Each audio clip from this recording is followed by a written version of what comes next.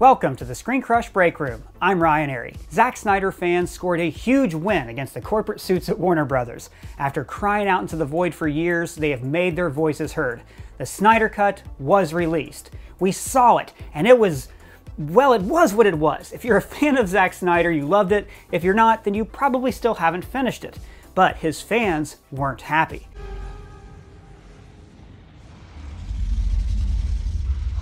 They wanted more. Now it's hashtag restore the SnyderVerse, as his fans review bomb pretty good Warner Brothers movies to harass the studio into spending a few $1 billion to give Snyder carte blanche with their most valuable IP. Suck it, Warner Brothers. Suck it! Yeah, suck it, Warner Brothers. This campaign got me thinking, what is the SnyderVerse anyways? How can we define it? What's it saying about its genre on a philosophical level? We live in a society. And how does it compare to the Marvel Cinematic Universe? Now I know I've made a lot of videos comparing Marvel and DC movies because I think it's an interesting exercise in how the studios choose to execute some of my favorite characters on screen. But it's natural to compare these two franchises because they follow the same format, same genre, and after all, Warner Brothers was trying to copy Marvel Studios' template. It's like looking in a mirror, only not. So I think there's one scene that really says what these two universes are about. Why one is this, and the other is this.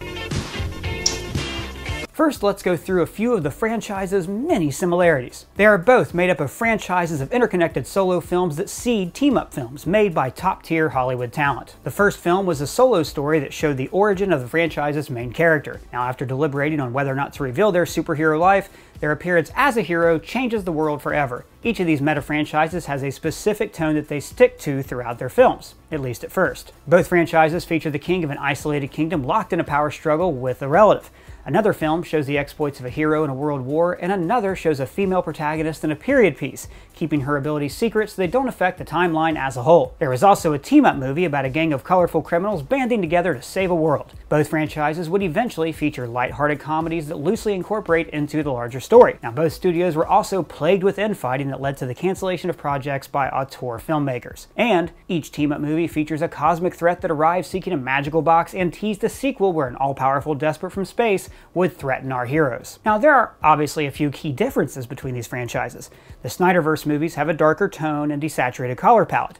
It was funny because, you know, in the comic book world, the Marvel comics are the darker ones, and DC was the you know, bright, happier one. But it's this weird thing that's paradigm switch, which is kind of fun. I like it. Zack Snyder's movies also have more striking visuals, and their heroes take on a mythic quality. The DC movies are also tasked with reinventing characters that audiences saw less than a decade before, and that's very challenging. Another Batman, another origin story, The Pearls, and another Superman just 7 years after Brandon Routh wore the tiny S on his chest. This kind of thing can wear audiences out. I mean, just ask Andrew Garfield. Oh, God. There's also very little joy in the Zack Snyder films. His characters are very sad people. These are superheroes who hate being superheroes. Hello, darkness, my old friend. In the MCU, the heroes use their powers with a childlike glee. Yeah, I can fly. Having super strength and flying and being part of a super club almost seems like fun.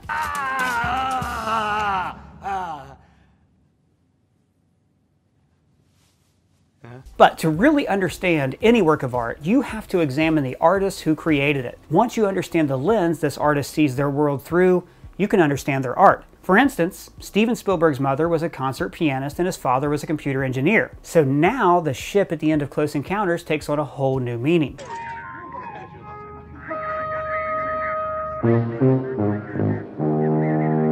This was Spielberg's way of trying to communicate with an alien life form, his parents. The SnyderVerse, by definition, is the result of one man's vision. I think the reason that his DC movies never connected with me is that he wasn't trying to adapt the comics for the big screen, like he did for 300 or The Watchmen. Instead, he presented fresh takes on these characters, made from his own personal worldview. This is fascinating, and something we have almost never seen in superhero movies, except with the possible exception of Ang Lee's Hulk and Fantastic.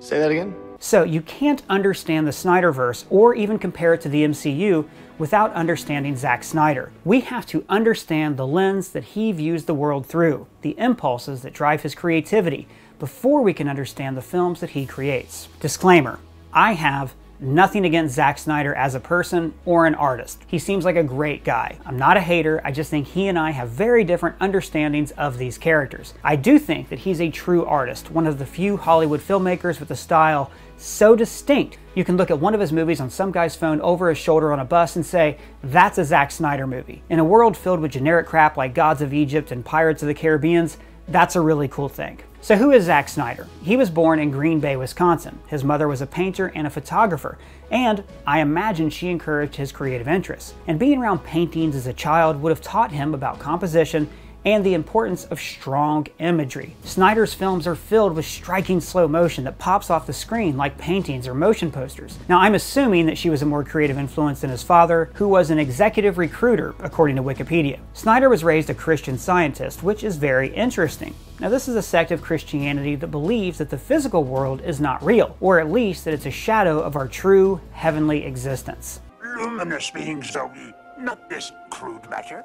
To quote Snyder, Christian Scientists believe that part of our journey is to transcend this reality through Christ-like living. Being raised with this belief could have contributed to his exaggerated view of reality, how he emphasizes even the smallest details through slow motion. One of Snyder's favorite books as a child was Jonathan Livingston Seagull. He told the New York Times, a lot of beliefs about the metaphysical aspects of Christian Science were illustrated in Jonathan Livingston Seagull. Now, this book could potentially tell us a lot about Snyder's worldview. The novel is about a seagull who isn't content to just fly from the sea to the shore like the other gulls. This bird wants to be amazing at flying. So he defies the wishes of his taciturn father and pursues his passion. Now, because Snyder read this as a kid, it makes me wonder if he related the seagull's father to his own. You know, you see someone with a Green Lantern shirt on, and most dorks are like, yeah, cool, Green Lantern. But my dad is like, what is that? A man from the business world who is skeptical about his son's creative pursuits. I mean, I have no idea. I'm just speculating. So, the seagull meets two other birds who take him to a higher plane of existence, a world only found through the perfection of knowledge. This idea that you can transcend reality through perfection is one of the tenets of Christian Science. Now, I believe you can see this reflected in how Snyder portrays his heroes. Whether they represent human perfection or live above humanity like gods, his upbringing explains his fascination with godlike heroes. They lack human characteristics because they transcend mortal problems. Jonathan Livingston Seagull is about an exceptional bird who defies conformity, follows his passion, and becomes great at what he does. Because this is the kind of character that Snyder relates to, this is probably how he wants to live his own life. He sees himself as a nonconformist who wants to tell stories about other free-thinking renegades. It's starting to make sense, isn't it? Another of Snyder's favorite books is The Fountainhead by Ayn Rand. The story follows a brilliant young architect named Howard Rourke. Now, he's an outcast among his peers because he refuses to conform, much like Jonathan Livingston Seagull. Do you want to stand alone against the whole world? There's no place for originality in architecture. Dancers shouldn't kick too high, and buildings mustn't reach the sky. But the story of the novel is overshadowed by the philosophy it propagates, objectivism. According to the blog ethics page, this is defined as the belief that unfettered self-interest is good and altruism is destructive. Fountainhead author Ayn Rand was a champion of objectivism. She believed that a truly heroic man is one who serves his own self-interest. In other words, the individual is more pure than the collective, and a person should never sacrifice their own desires for the common good. You know, bullshit. Snyder has backed away from the Fountainhead's philosophy, saying, people will think it's hardcore right-wing propaganda, but I don't view it like that. I just think the story is super fun and crazy and melodramatic about architecture and sex. I'm going to keep politics out of this video. Yes, some conservatives like Ayn Rand, and so do some liberals, and I just don't care. I'm only interested in these themes as they relate to Snyder's work. So Snyder favors novels about strong, nonconformist individuals who make their own rules and become legends. It's easy to see why he was attracted to 300 and the Watchmen, but individualism is not a hallmark of Superman. He represents collectivism, the idea that even though he's exceptional, he only works for the common good of others. I just wish you could all see the Earth the way that I see it. Because when you really look at it, it's just one world. Superman isn't Superman because he has powers. He's super because he chooses to use those powers to be kind. That's it. Like my old friend Kurt Vonnegut said, damn it, babies, you have to be kind. So now that we've speculated about his worldview, let's see how it applies to his interpretation of Clark Kent. Man of Steel is Snyder's vision. Elements of this story have appeared in other comics, but this Clark Kent is a creation of Zack Snyder. It's why the movie was so jarring for Superman fans like me, and why he spoke to some new fans who never cared for the character before. He told the Wall Street Journal, "I was surprised with the fervency of the defense of the concept of Superman. I feel like fans were taking it personally that I was trying to grow up their character." So what is it Snyder thinks makes for a grown-up character in a grown-up story? Is it muted color tones, the world reacting to Superman with fear, or is it his moral philosophy? See, despite what Snyder says, you can't separate Ayn Rand's stories from her philosophy, because her beliefs permeate all of her novels. So on some level, Ryan's message of individualism resonates with Zack Snyder's creative process, especially since he reinvented Superman in the mold of Rand's view of individualism. Rand said that man is only a heroic being if his own happiness is the moral purpose of his life. Snyder's Superman is a perfect reflection of this philosophy. He isn't guided by moral responsibility or altruism like Supermen of the past. Instead, he acts in his own self-interest. William Bradley wrote a terrific piece on Man of Steel for the LA Review of Books where he says, "We never get the sense that Superman is doing these things because he feels like he ought to be doing them. That, like Spider-Man, he feels some sense of great responsibility that must come with his great power. At no point in either of Zack Snyder's Superman movies do we ever get the sense that this character is really sacrificing anything for the benefit of others. When Clark was a child, he acted for the good of others when he saved a school bus, and then immediately the world punished him for it." My son was there. He was in the bus.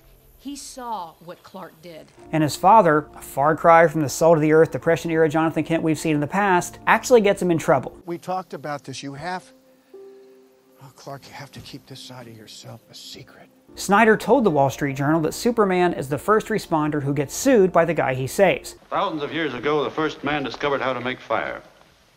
He was probably burned at the stake he had taught his brothers to light. In other words, altruism, doing good for the sake of good, will be punished. Snyder prefers a hero who performs good deeds because he wants to, and not out of obligation. Each man must live as an end in himself and follow his own rational self-interest. Bradley points out that after Jonathan Kent's stern talking to, Clark never puts himself or his own freedom in any serious jeopardy. He does save the oil workers, but this places him in no danger and doesn't expose his secret. He saves the Earth from Zod because he lives there, and they threaten his mother. Cool motive, still murder. He saves Lois because he loves her, and then makes out in the ashes of the dead for 1, 2, 3, 4, 5, 6, 7, 8, 9 seconds. When the Capitol building blows up, he's not horrified at the death. He's just kind of bummed out or bored. And then he flies away instead of helping people on the scene. Wait a minute, where are you going?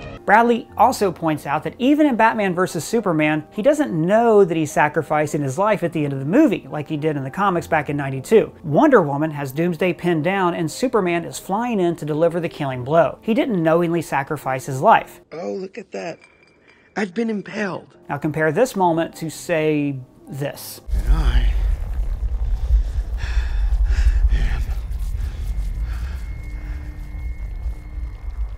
Iron Man.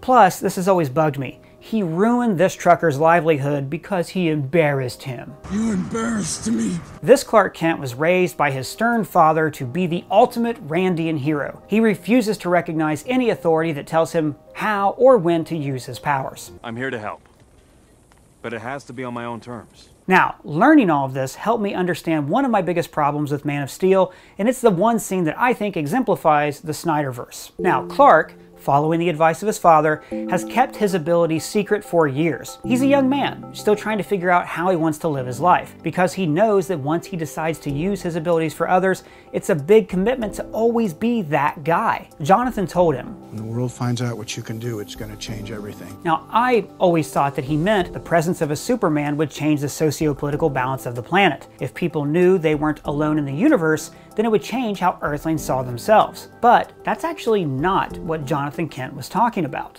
Clark embraces the use of his superpowers and his Kryptonian heritage after he visits the ship and learns to fly, much like Jonathan Taylor Siegel. But in time, they will join you in the sun cow. But, unlike in most superhero movies, Easy, miss. I've got you.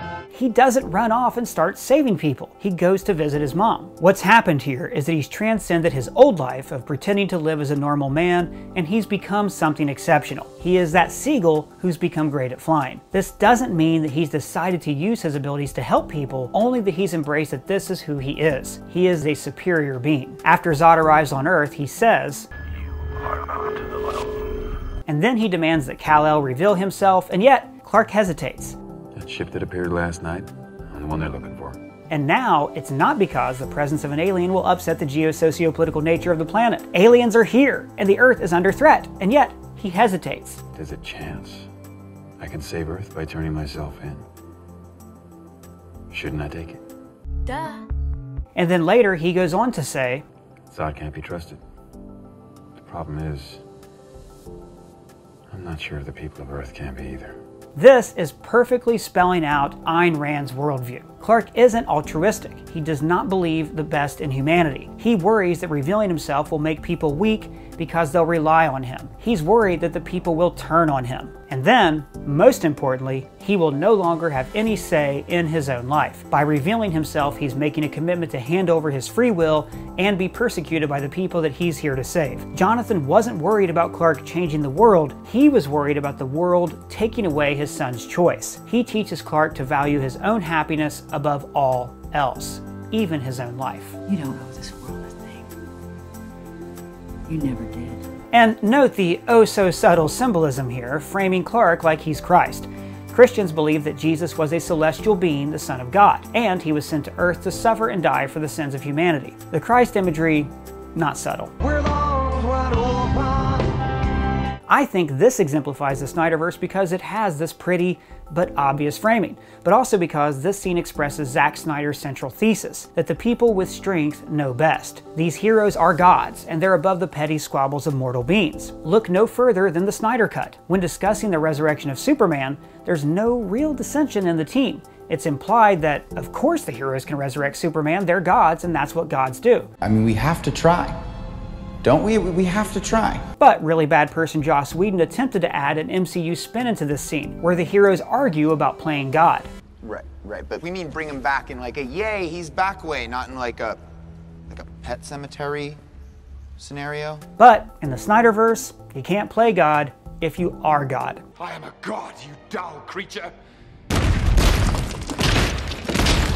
And in the Snyder Cut, no hero joins the team out of obligation. Like Rand's heroes, they have decided to join up to serve their own needs. I need friends. And they're not asked to make a personal sacrifice. And I'm not saying any of this is necessarily bad. The Snyder Cut's pretty good. It just has different kinds of heroes. So what's the theme of the MCU? Well, it can really be expressed in one speech. There was an idea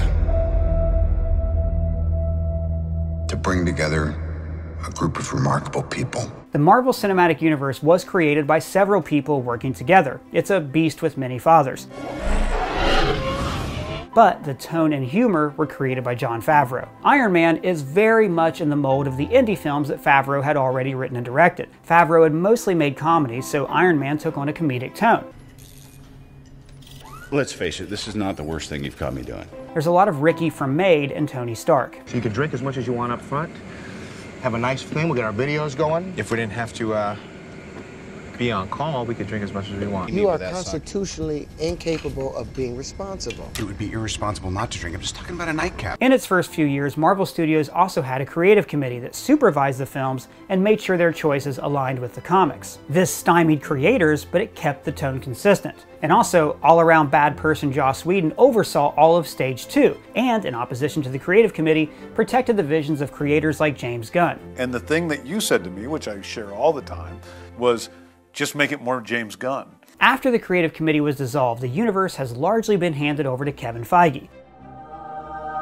Feige is a huge comics fan, and even on the set of X-Men, as a lowly associate producer, he was fighting to make Hugh Jackman's hair as comic accurate as possible. We went through a lot of tests to get the look of Wolverine, because he has to have that look. It is so emblematic of the character. Now the studio operates with Feige creating a larger framework of the story, and then hiring indie directors and visionaries like John Watts and Taika Waititi to play in this universe. I want to know how they let you go full Taika for that entire movie. True. The Marvel Cinematic Universe is a collaborative effort. It was created to bring superheroes together in team-up movies. As opposed to Snyder's individualism, Marvel Studios represents collectivism, the idea that it's a team effort, not the sole vision of one person. Even as Marvel embraced the auteur model by hiring Taika Waititi, Jon Favreau, Shane Black, and James Gunn, these creators still contribute to a larger whole. By assimilating other beings into our collective, we are bringing them closer to perfection. Even James Gunn, the sole voice of the Guardians of the Galaxy, had to hand over Gamora to the Russo brothers so she could be killed. Even in the movies, the theme is about collectivism. The Avengers is about individuals with strong personalities overcoming their differences for the greater good. In a way, they have no choice. What if I say no? I'll persuade you. They surrender their own will to the whole. Justice League is about individuals making a decision who never doubt that decision. In the MCU, every single character is always trying to prove that they're worthy. Like being a superhero is a privilege and not a right. Steve tries to live up to the Shield. Tony lives up to his father's legacy in Jensen's last words. Peter Parker is motivated by guilt and responsibility. The chance to earn that look in your daughter's eyes. In the SnyderVerse, characters are worthy by birth. They're seen as a gift to humanity. Instead, it's the people who have to prove that they're worthy of the gods. I'm not sure if the people of Earth can be either. Marvel sees service to others as an honor, while the SnyderVerse treats service as a burden. With great power comes great micromanaging. So, what is the scene that I think defines Marvel Studios? It's pretty simple. There's no visual effects or quippy dialogue. It's from Iron Man. Tony has just had what alcoholics refer to as a moment of clarity. He's figuring out what to do with his life, how to live up to Jensen's sacrifice. Don't waste it. Don't waste your life. He's perfecting the arc reactor, developing his suit, but he's hit some snacks.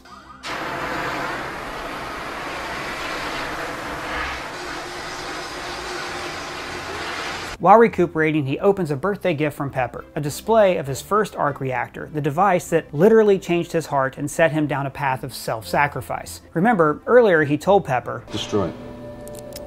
Incinerate it."